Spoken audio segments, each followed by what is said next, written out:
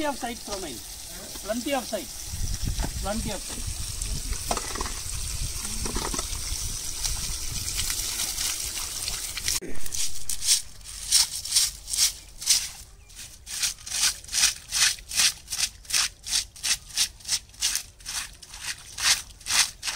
Very dry.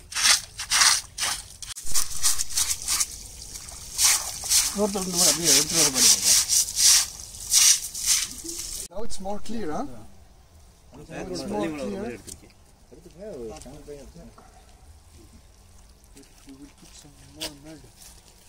For me, it's more. I don't believe in like a universal, universal symbol. No.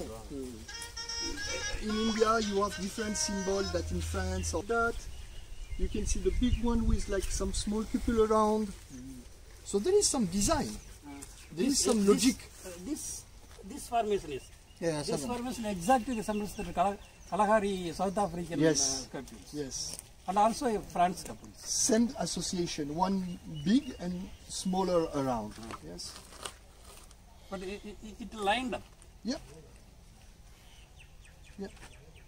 So, yes, no, India is a country that's famous for the couples, and we have one site here, but there is many others, especially in South India. There's like 2, 3, 4 maybe of this site, archaeological site of couples. This is very important because this is the first representation, design representation in the culture of humanity. So this is the first expression of artistic, figuration. And as you see, this is not figurative. There is no representation of animal or something. This is only small round graved into the rock. Okay, we cannot know exactly what it is, what was the purpose, but what we know is that there is some logic. That means geometric logic. There is some line, there is some association, there is some angles. So this was like a purpose. This was made by a purpose to design something. After, you can choose what is the best interpretation. For me, it's maybe related to memory and storytelling. That means that when you do this kind of line, you can tell a story. At this time, there was no writing. At this time, there was no writing. But at this time, there was no writing, but there was some storytelling. Those families, those people at this time, Homo erectus, they start to have this kind of storytelling and all. So we can imagine maybe it's possible that this is like something for tell a story. What is important now in India is that you find those kind of archaeological sites very often near a temple. Like for example, here there is Mariamman temple, and you can find in the square of this Mariamman temple some cupolas. That means that there is a transmission. People who have found that, they say, oh, maybe it's sacred. So maybe it's sacred, maybe it's holy. So people have contained this, they have preserved this, and now you have this kind of temple, which is like here, next to this archaeological site. So which year? Sorry? Year period? The period of this site will be around 20 to 25, 200 to 250,000 years BC. Yes. So it's very ancient. This is the time of Homo erectus. Homo sapiens is not yet. We are Homo sapiens. Homo sapiens came at 200,000 years. This is more ancient. So this is Homo erectus, and also this kind of site can explain how maybe Homo erectus became Homo sapiens. In America, why? So there is two explanations. One is to say that they have all human beings, they have the same ID, and they will do that, but it's difficult to understand that. Otherwise, it can be the migration. That means that, people, they imitate what another civilization are doing. So maybe with the great migration of human beings at this time, because at this time was very cold, so we can imagine maybe that one civilization invented that, and it was so important that the other copy. They have copied this kind of and develop it, So this is very important because we think that India is maybe one of the country who was like a first, cross meeting between different civilizations. Because we have an archaeological site in North Kerala, in Wayanad, which is more ancient than this one. We can raise to till 700,000 BC. So this is a lot. So maybe India was very important for this technology of cupules be shared by different civilizations. முக்கியமான இடத்துல இப்போ நம்ம வந்து இருக்கிறோம். இது வந்து கப்பியூல்ஸ், இதுக்கு பேர் ஆங்கிலத்தில் கப்பியூல்ஸ்னு சொல்லுவாங்க. தமிழில் வந்து இதுக்கு கல்லாங்குழிகள்னு பேர் வச்சிருக்கிறேன். இது வந்து இதனுடைய காலம் வந்து சொல்ல போனோம்னா ஏறக்குறைய 2 லட்சம் வருடங்கள்லேருந்து 4 லட்சம் வருடங்களுக்கு முன்னாடி. உலகத்தில் இதுக்கு மாதிரியான கப்பியூல்ஸ் முதல்ல வந்து இந்தியாவில் மத்திய பிரதேசத்தில் பீம்பட்காங்கிற ஒரு இடத்துல இதே மாதிரி கப்பியூல்ஸ் கண்டுபிடிச்சிருக்கிறாங்க. அது வந்து ஏறக்குறைய 7 லட்சம் வருஷங்கள், அதாவது 2,900,000 வருஷத்துலேருந்து 7 லட்சம் வருஷங்களுக்கு முன்னாடியான கப்பியூல்ஸ் அது. ரெண்டாவது தென்னாப்பிரிக்காவில் கலகாரி டெசர்ட்டில் வந்து இது மாதிரி கப்பியூல்ஸ் கண்டுபிடிச்சிருக்கிறாங்க. ஏற்கனவே சேம் பேட்டர்ன், நம்ம இப்போ பழனியில் கிடைக்கிற இதே கப்பியூல்ஸ் மாதிரி சேம் பேட்டர்ன் உள்ளது. அது வந்து 4,10,000 வருடங்களுக்கு முந்தைய கப்பியூல்ஸ். இது வந்து உலகத்தினுடைய 3வது பெரிய கப்பியூல். இதனுடைய காலத்தை நம்ம பார்த்தோம்னா 2 லட்சத்துலேருந்து 4 லட்சம் வருஷங்களுக்கு முன்னாடி. இது வந்து லோயர் பாலியோலித்திக் பீரியடை சேர்ந்தது. மனிதனுடைய வரலாறுன்னு சொல்லி பார்த்தோம்னா இது வந்து ஹோமோ எரக்டஸ் பீரியடை சேர்ந்தது. இது என்ன காரணத்துக்காக இந்த ஹோமோ எரக்டஸ் மனிதர்கள், அதாவது நம்முடைய மூதாதையர்கள், நம்ம வந்து ஹோமோ சேப்பியன்ஸ், நமக்கு முன்னாடி இருக்கிறவங்க வந்து ஹோமோ எரக்டஸ், அவங்க என்ன காரணத்துக்காக இதை பண்ணி வச்சாங்கிறது உலகம் முழுவதும் வித்தியாசமான தியரிகள் தான் சொல்கிறாங்க.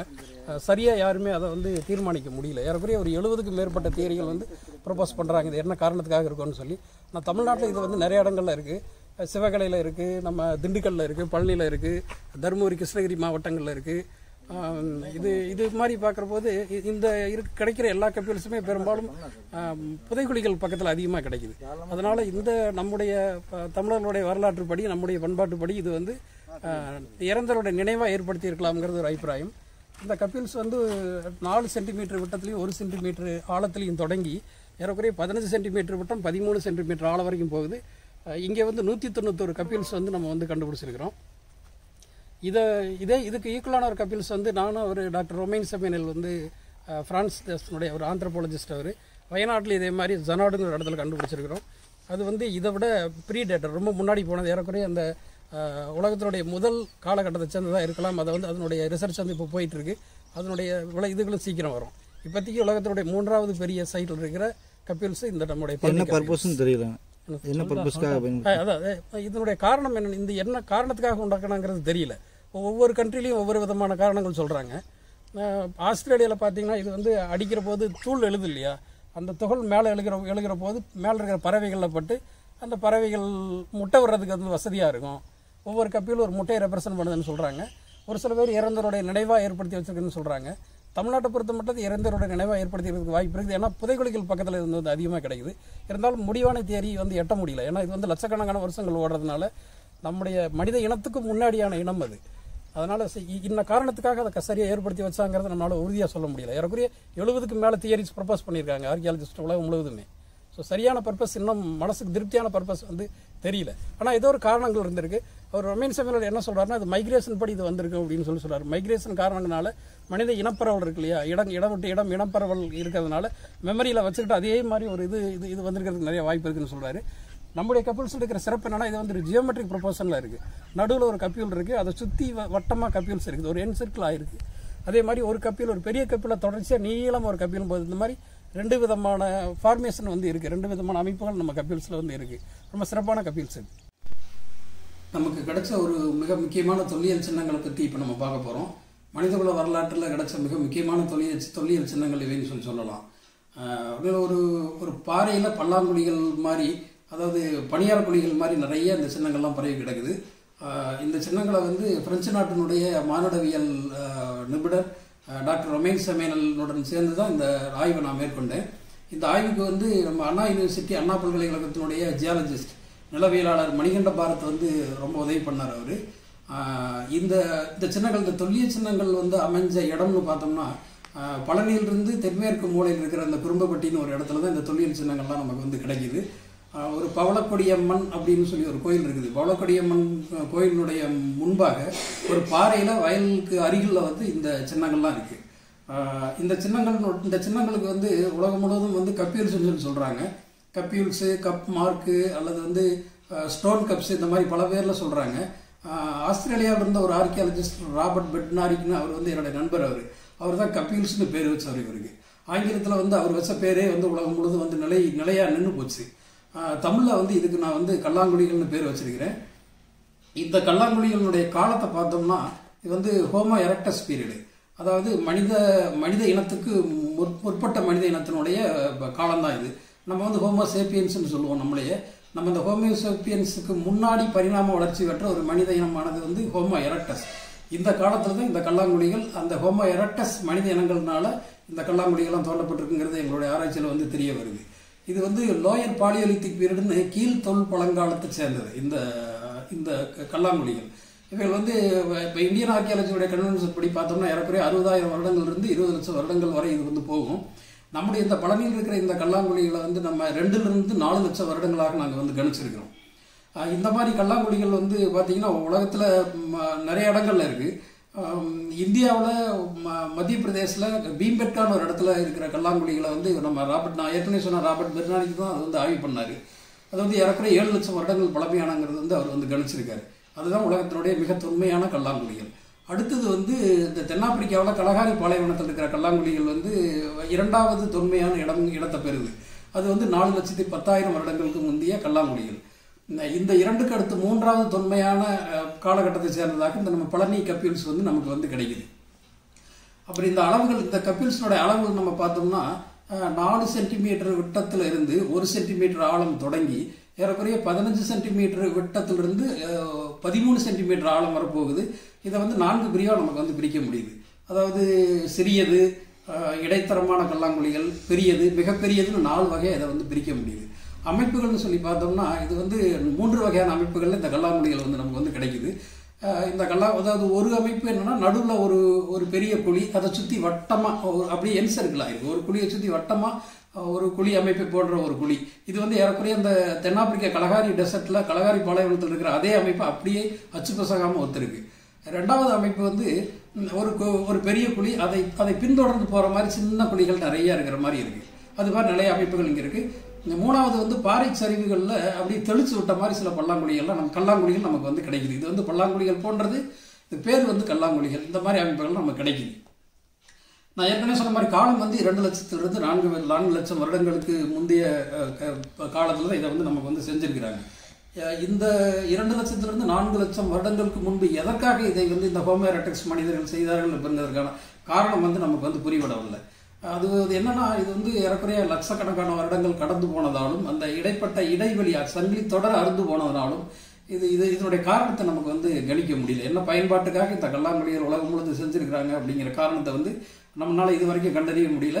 இந்த உலகத்தில் இருக்கிற ஒவ்வொரு ஆர்கியாலஜிஸ்ட்டும் ஒவ்வொரு நாட்டு ஆர்கியாலஜிஸ்ட்டும் ஒவ்வொரு தியரி வந்து ப்ரொபோஸ் பண்றாங்க, ஒவ்வொரு ஹைபாத்திசஸ் ப்ரொபோஸ் பண்றாங்க. எல்லாமே யூகங்கள் தான். ஏறக்குறைய 70க்கும் மேற்பட்ட யூகங்கள் வந்து இது மாதிரி ப்ரொபோஸ் பண்ணியிருக்கிறாங்க.